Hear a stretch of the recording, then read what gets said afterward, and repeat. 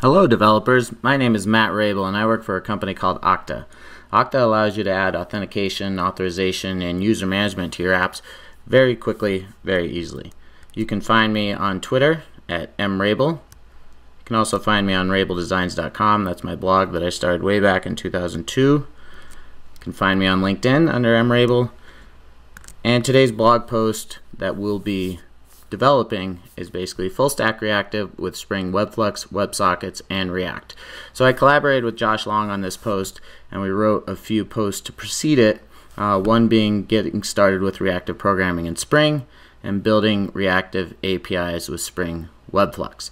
And so what I'm going to do today is I'm going to go through the building reactive APIs part, and then I'll go through this tutorial which actually uses React to build a real-time UI that talks to that backend API, gets its information, displays it, and updates it automatically. So let's get started. I have a demo here that I use, and you can find as well. So you'll see it's on Okta Developer, Okta Spring WebFlux React Example is the name of the project, and then there's this demo.adoc in the React app directory on the React app branch that I'm using to do this. So I'm going to be using a number of IntelliJ Live templates, and these are basically shortcuts that I can use to just recall a bunch of code and not have to type it out very verbosely. So you can find the template definitions on GitHub at mrabel idea live templates. So you can see I just updated them an hour ago, and you should be able to use them if you import them to IntelliJ as well. So to begin, we're going to start with start.spring.io. So we could go to that site and pick out data MongoDB Reactive, WebFlux, DevTools, and Lombok, but I also have just an alias that you can see there that I've created for these. So let's move everything over here, and we'll go ahead with just WebFlux start. So that downloads a demo.zip that has those dependencies in it. I'm going to create a WebFlux React directory, cd into that, and then unzip this demo to Reactive Web. So if I cd into Reactive Web, I can open that up in IntelliJ. The API I'm going to create is just going to be a simple profile service that has a profile with an ID and an email, and that's about it. You can also persist them, save them to the database, add new ones, all that kind of stuff. So to begin, I'm going to create a profile entity object in the demo directory here. Call this profile. Then, like I said, I'm going to be using live templates, so I have this WebFlux entity here and its profile. Then we'll also be creating a repository for it, so profile repository.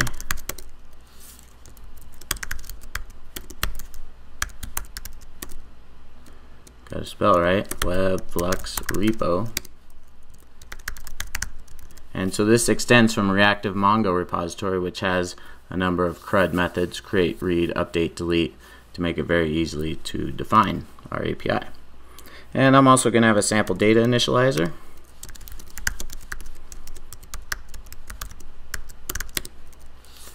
So this is just going to put some fake data or some basic data into our database.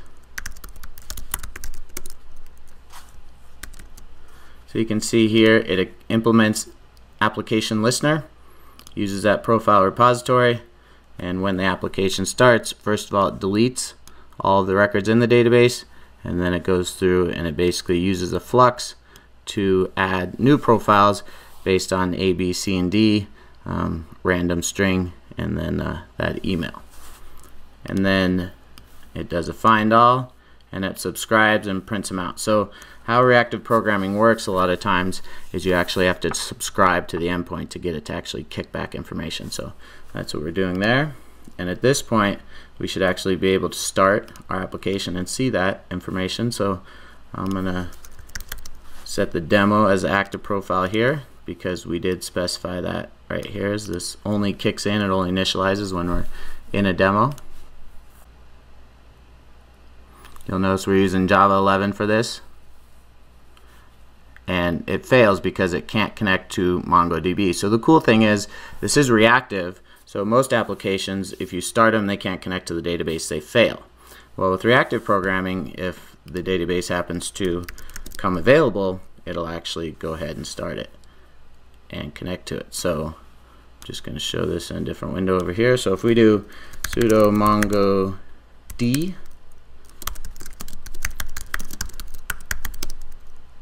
it starts up on the left there, and actually down here it starts up as well. So you can see that sample data initializer kicked in, and it saved those profiles into the database. So REST API isn't that great if there's no API. Alright, so we still have to create that. We'll start by creating a profile service.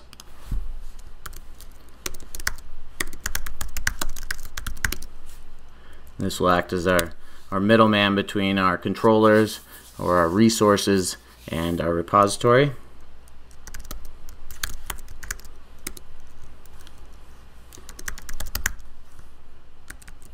So you can see here it's just a profile repository as a dependencies, also application event publisher that'll publish when we add new records.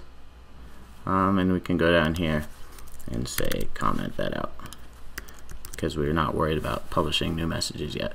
So now that we have a profile service, we can create a profile REST controller. This is a classic Spring MVC style profile REST controller.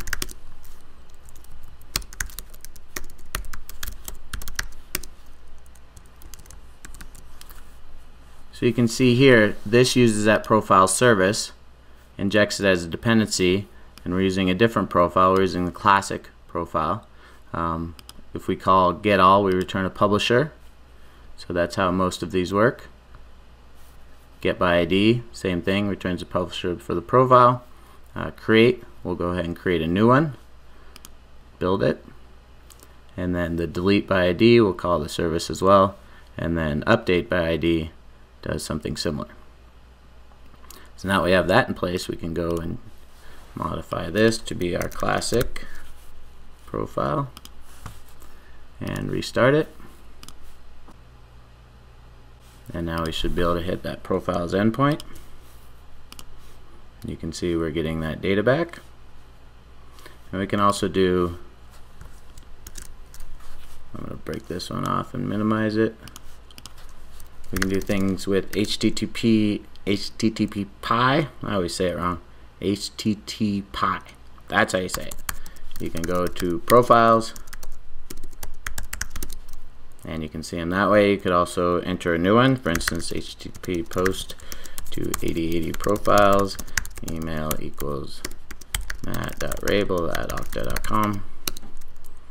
And if we look at our profiles again, you'll see it's been added. We could also do a put to this ID, and we could change the email. For instance, email equals mrabel@gmail.com. And now we look and see that that's been updated. We could also delete it.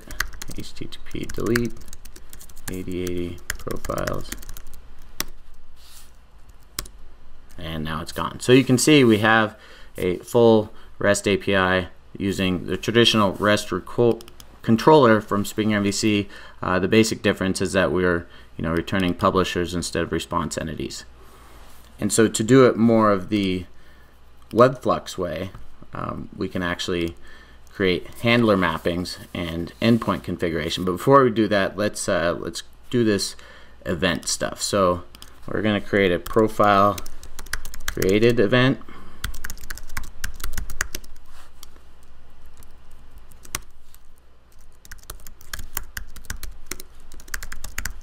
Okay, just simple event that extends application event. And then I'll create a profile created event publisher.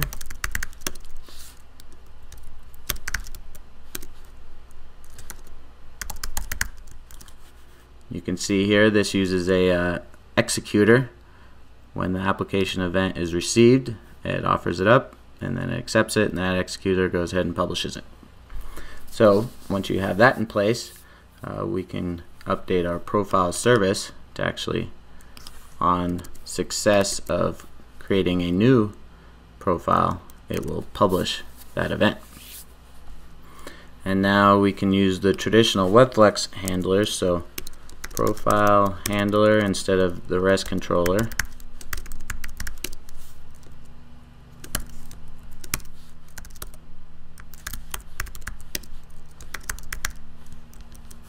So this guy, you can see class profile handler, it's just a component, uses that profile service to get the ID and read the response. And here's the default write response and the default read response, so it's just setting those to OK and setting it to application JSON and doing it in a WebFlux way. The other thing we need is a profile endpoint configuration to map this class or this handler. So profile endpoint configuration.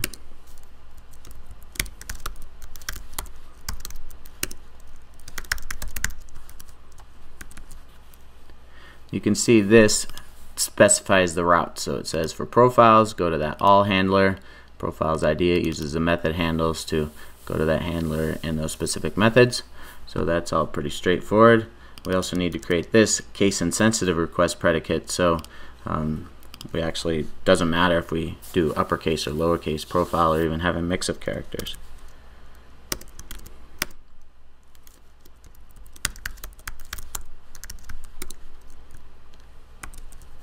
So this guy is pretty straightforward. It's just how you do request predicates with WebFlux. So you can see here it uses this lowercase URI server request wrapper and just lowercases everything. So case doesn't matter. So once we have that in place, we can go ahead and restart and make sure we're using demo instead of classic.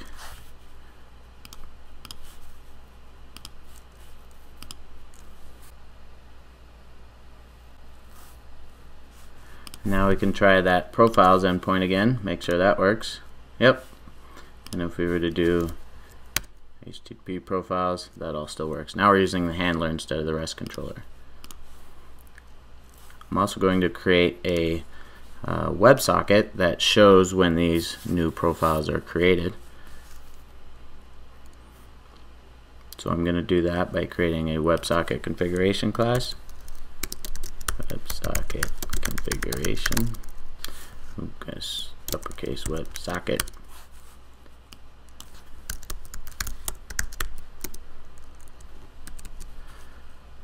So this is what defines that executor that the publisher is looking for, and then we have this handler mapping that just maps WS profiles endpoint, WebSocket handler adapter, and this basically, from that publish, it maps the source of the event, which is a profile, and just returns it as a JSON object.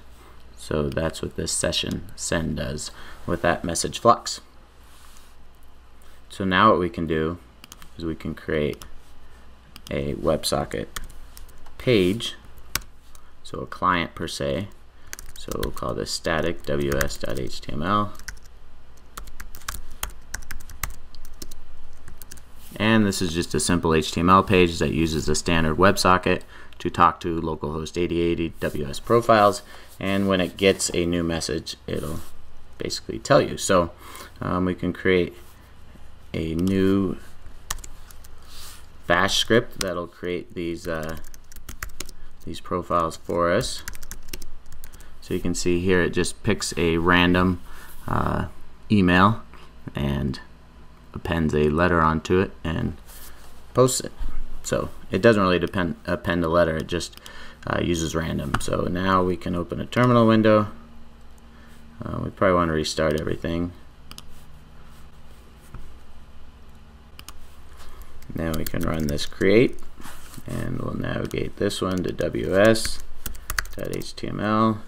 Really don't see anything there, but when we run this, you will. Right? There's a new message from the server. You can do it again, and there you are. And then if you want to see if those have been added to the list of profiles, you see they have. So the other thing we can do is create a server sent event. So server sent event controller.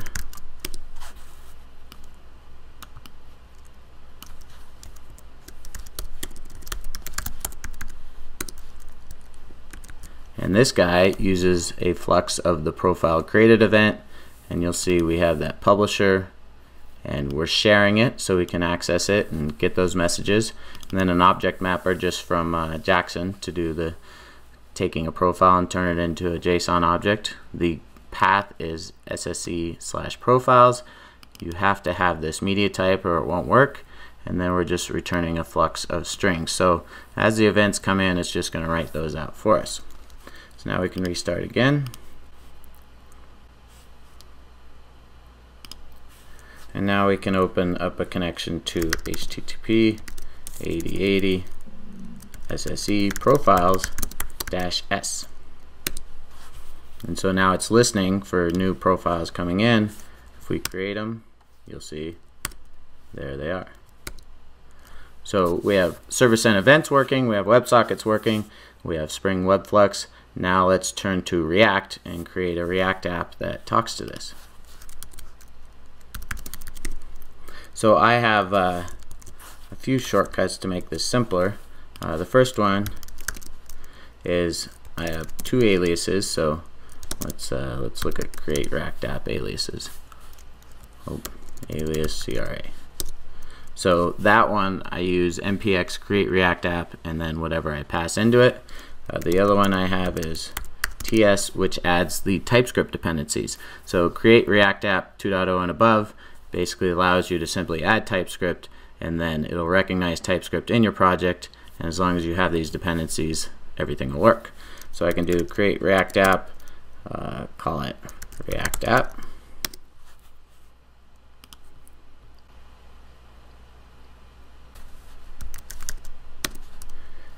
And then I can do yarn start.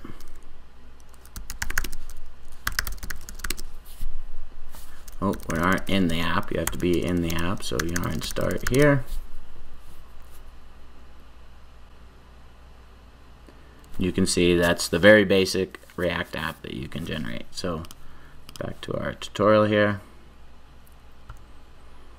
So now I'm going to add the TypeScript support. So this is CRATS as my alias. Now we can open this directory up in IntelliJ as a separate app. And so I'm going to start by just modifying this app.js. I'm going to make it into a TypeScript file. So rename and tsx. And then I'm going to add a component did mount. So I have a shortcut for that called React fetch. So this is going to hit localhost 3000 and the profiles endpoint, and then it's going to set the state of profiles and is loading to false after that happens. So to make this all work, we're going to create a couple interfaces. So interface profile. This is going to match what's on our server, so ID is a number, email is a string, and then we're also going to have app props, or interface app props. It's just going to be empty for now, then interface app state. And in the state, we're going to have those profiles, and it's array of profile. And then is loading as a boolean. Okay, and then because we're using TypeScript, now we have to put these in on the class signature. So app props, app state, and now we need to specify those in a constructor, initialize it to basically not have any data in the beginning. So profiles is empty and is loading as false. You have to call super when you do this. So now we have all that. We can go into the render method and change. First of all, we have to have a way of telling people it's loading, right? So this basically grabs the profiles and is loading from the state, And then if it is loading, it just shows the loading messages, right? No reason to show the rest of this. So then in here, I can change this to a list, the list of our data that comes back. So profiles.map, and it's going to be a profile object, and then we'll put a title of profile list here.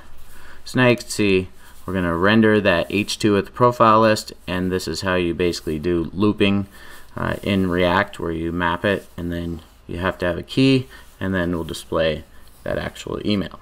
So to make all this work, you notice we're going to localhost 3000. So this isn't going to work right away because 3000 is actually the React app. But what you can do to get around cross-origin resource sharing and trying to talk to localhost 8080 is create a proxy. So this is just going to proxy everything from localhost 3000 or the endpoint to 8080. So now we can start this app.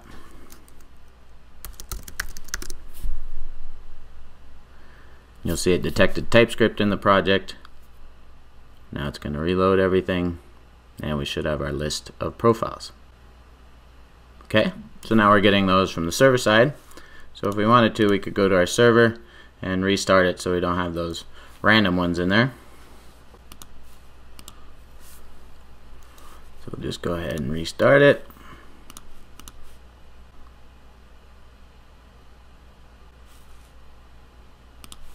Alright, now we just have those basic 4. So we can go back to our React app, and now the next thing I'm going to do is basically turn what we have in app.tsx into its own component called profile list. So we can actually copy this, call it profile list, and then we'll just rename everything that's app to profile list. So profile list, place that one, that one, that one, that one, that one.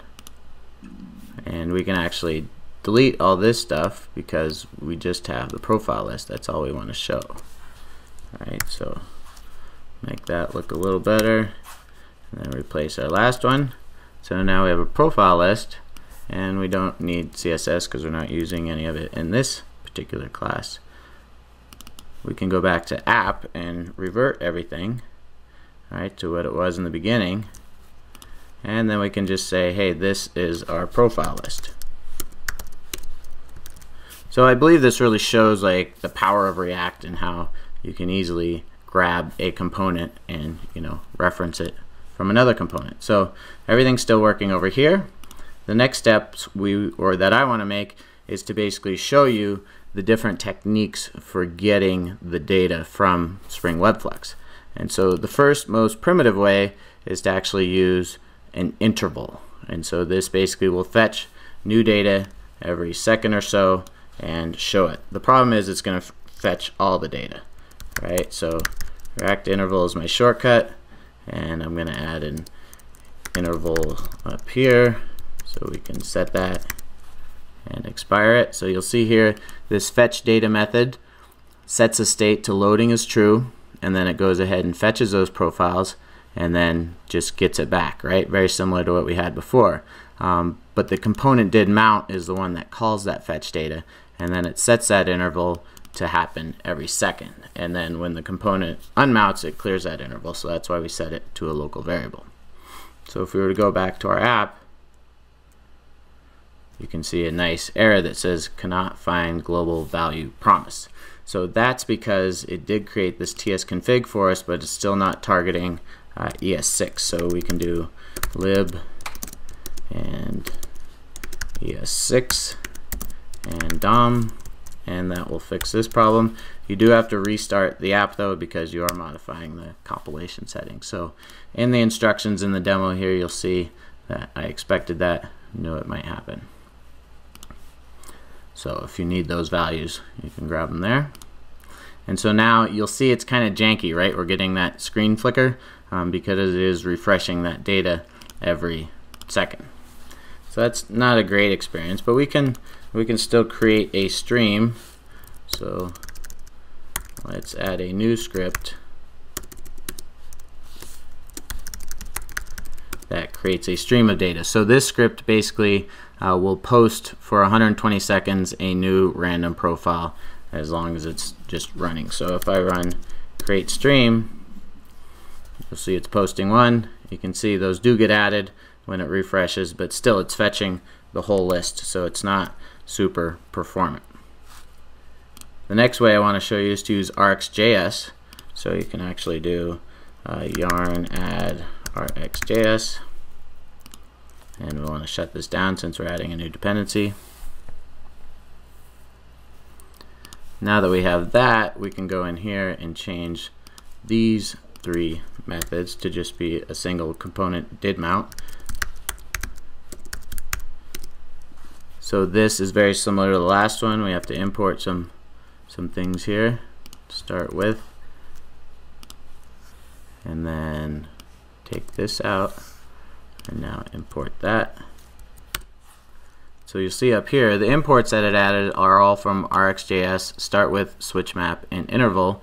And what this does is it starts with the interval of saying, hey, every second go ahead and pipe that and start with 0. So this will fetch right away as soon as the component mounts, and then this switch map will fetch it every 1 second beyond that. And then this request.subscribe you often need with observables, just like with WebFlux, to actually get that data, and then it sets the data locally and sets is loading to false. So we should be able to start this. And whether you use npm start or yarn start doesn't really matter, as long as you have both installed on your system. So that takes a little while to compile. And now you'll see if we start adding new records again, it'll start appending those at the bottom. But it's also not as janky, right? It's kind of a smooth adding of them. So better than interval, but still not great because it is actually fetching all of those records and replacing every single one of them. So the next thing I want to show is WebSockets. So with WebSockets, I have a shortcut for that. So this uses that component did mount as well. What this does is the first time it'll actually fetch all the records, right? And then it adds this event listener for more messages coming in, and then as those come in, it'll just push the new one onto the profiles and sets the state of profiles. So this is a bit more performant because it's not making requests and getting the whole list back. It's just doing that once in the beginning, and then it's listening for new events to get added. So I'm going to restart the server so we have less data.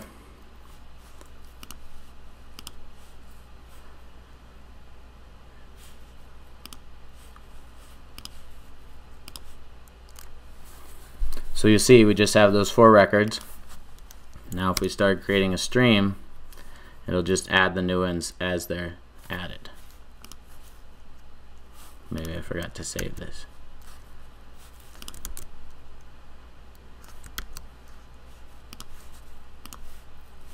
Yep. So back to the server. Let's restart that one more time. So we don't have all that data in there.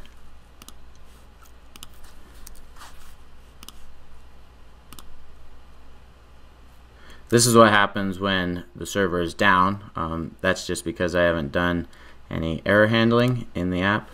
So now you have those, and if you create the stream,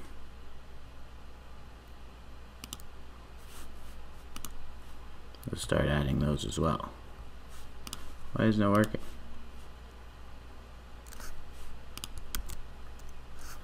So let me debug this, and I'll come back in a minute and tell you why it's not working. Simple. So I missed step 6 here, which basically the proxy mechanism right here does not proxy WebSockets. So what you have to do is you have to create a setup proxy.js in the source directory, and then you'll see you can use HTTP proxy middleware to actually set WS to true. So I believe that might be an issue that will be solved in Create React App and how you can configure in package.js or JSON, but right now this is the workaround for that. So you do have to restart everything, and we'll restart our server as well, just so we have less data.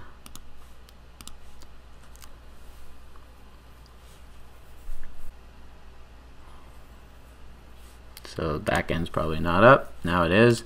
And now we can do our create stream again, and the WebSockets will start showing up there. So that's all working as long as you have your proxy set up okay. So the last thing I want to show you is with event source. Alright, so in this profile list, instead of using WebSockets, we can use event source. So React event source. And this one is similar. You can see we're going to 3,000 profiles.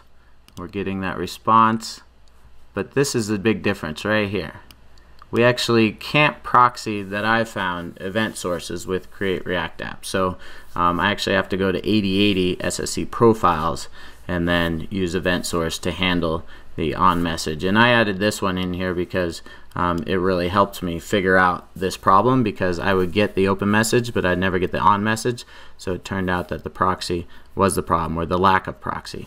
So to fix this, or to work around it, what you can do is on the server side, you can add a cross origin annotation here on the server sent event profiles, and we'll just specify that origins is HTTP localhost 3000, and then restart it, and now our app will be able to connect both on 3000 profiles using that proxy and on 8080 SSE profiles. So we could have went and added, you know, a cross origin annotation here as well and accomplished the same thing.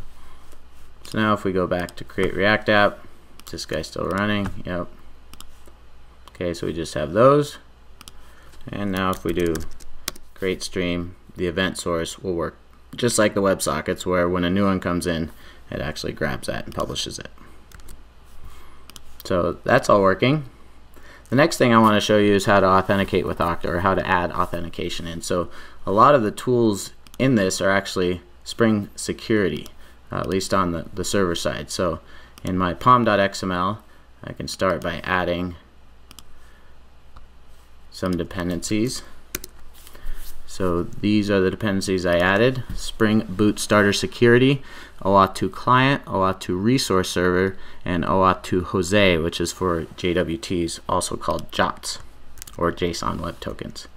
So once I have that in place, I can go into the resources directory, rename this application.properties to application.yaml, just because I like YAML a bit better. And so these are the properties. You'll see here there's an issuer URI that I've created with my Okta account, client ID, client secret, and then these are all the Spring properties. So you have an issuer URI for OIDC, and then you have a client ID, a client secret, the scopes, or you can leave these out because I believe these might be the defaults, and then a resource server, which I'm actually not going to use yet. But just to show you how you might create similar settings, if you go to developer.okta.com, click sign up, then you just have to fill out a few fields. These are optional down here, but email, first name, last name, company. I already have an account, so I'll just go ahead and log into, say, this one here. And I don't even know my password. I just store in one password. Then sign in. And then you'll go to applications, add an application, and you'll basically do a web application because it's Spring Security and the server side, and you could call it, you know, WebFlux demo.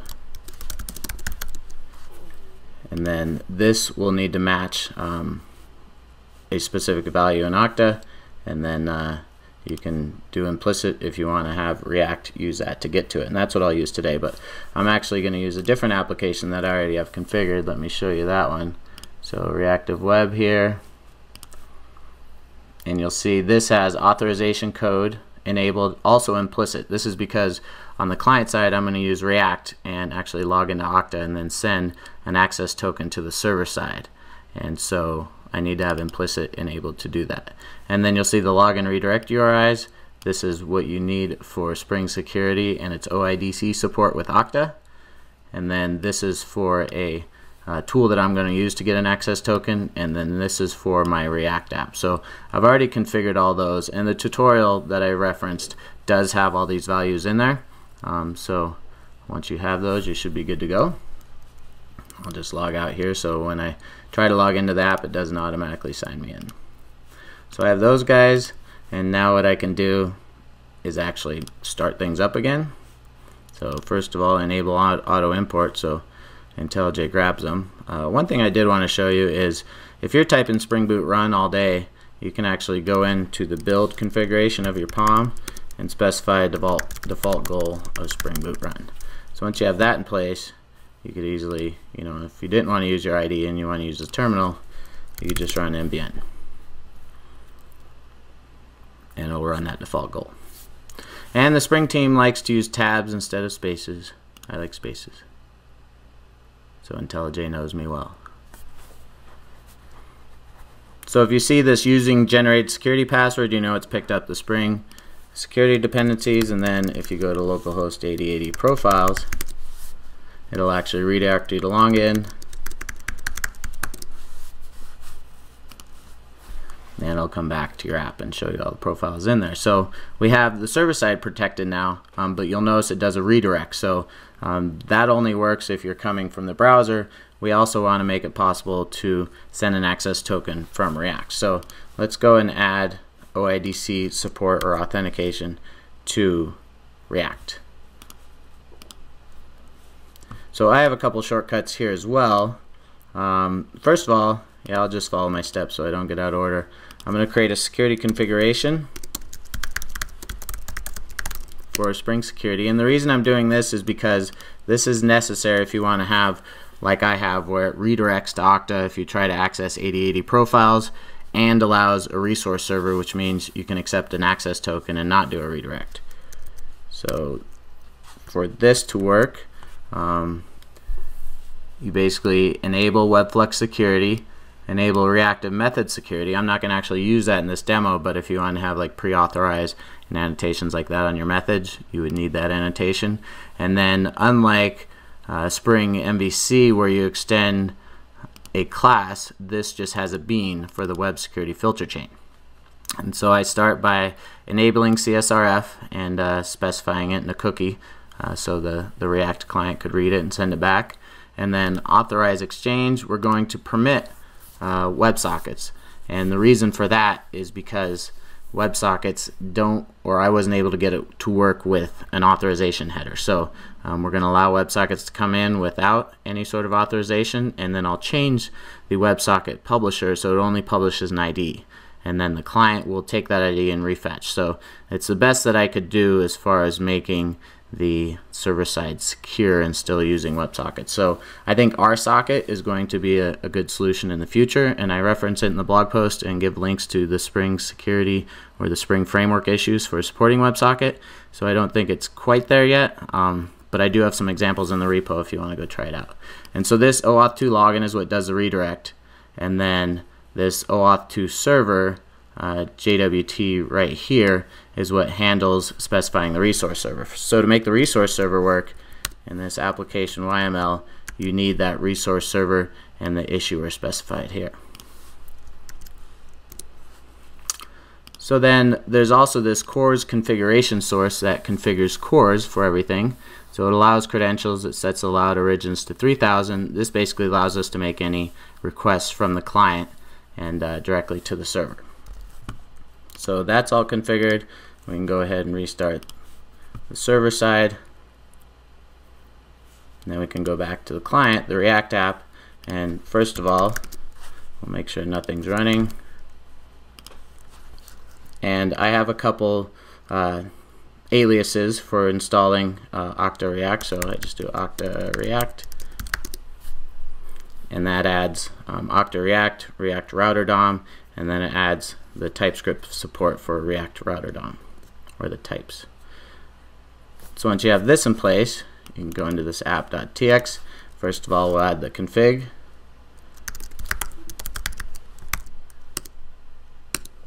So this uses the config right here. My same settings, same client ID, and then it has this interface for auth to log in, log out, check if it's authenticated, and get the access token. And then I can change this to be React Security. And so you'll see we specify the security from that config, and then we go to a home component first since we're not able to use this one. And then we have that implicit callback that's going to come back and handle the Okta login. So you'll notice there's an error here that it can't find any TypeScript support in this. So to work around that,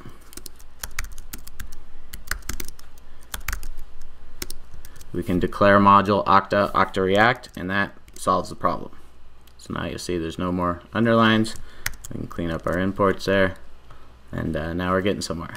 So let's create the home TSX.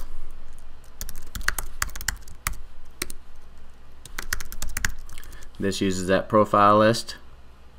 You can see it down here, but it passes the auth in there too. So we actually have to go into the profile list and specify in the props auth. Then import that. See if I can import correctly. There we go. Clean up the imports there. Nope, I'm fine with IntelliJ doing what it's doing. So now that we have that, if we look at home, you'll see that it uses this with auth higher order component. So that's part of the Okta SDK. You can see it right there. And then it sets the authenticated state, check authentication, comes down to here. And so this is what does all that authentication checking. And then we have log in and log out, and it renders the button. So if you're authenticated, it renders a logout button with the profile list. If you're not authenticated, it just renders a login button. And that's it. And so that body is then specified down here. So now the last thing I want to do is just give the buttons a bit more padding. So just give them a margin top and make their font size a bit bigger. And then we can go ahead and yarn start.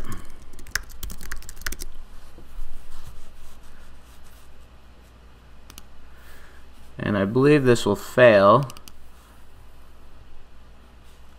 but it might succeed. We'll see.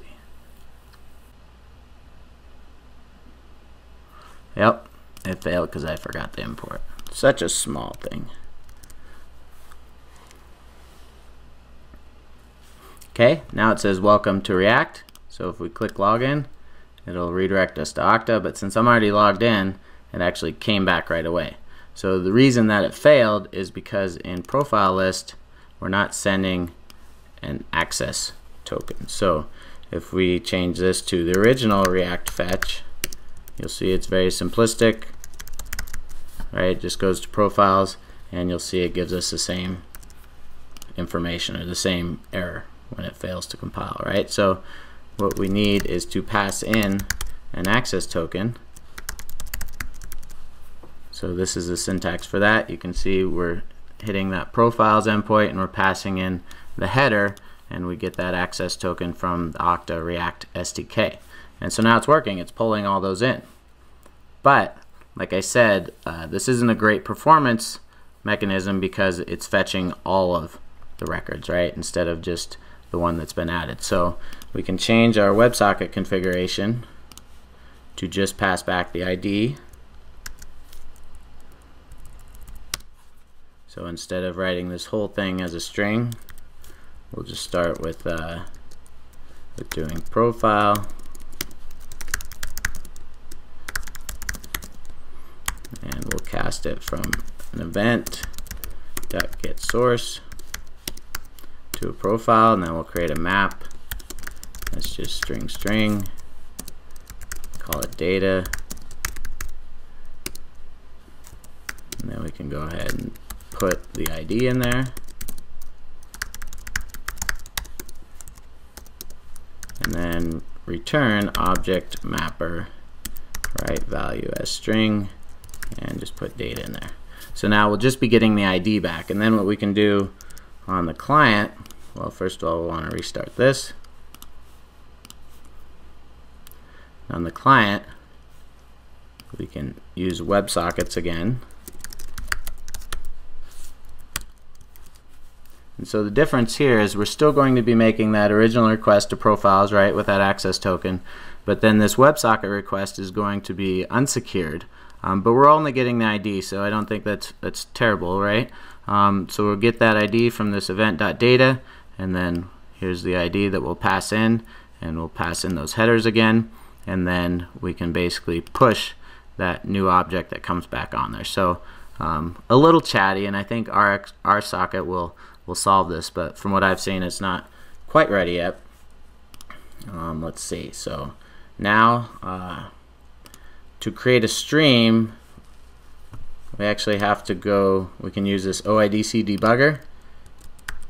So it's already got some information in here that it kept from my last session, and since I have implicit flow enabled, it'll allow me to get an access token this way. So once I have an access token, I can go into this create stream, and I can say access token equals this guy, and then as far as the HTTP post, I can do authorization bearer and access token, and now I should be able to run create stream and it'll work. I've seen this error a few times. You see that? It says invalid token. This ISS claim is not equal to the configured issuer. I really dug into that and figured out why, but I know that if I restart, it should work this time.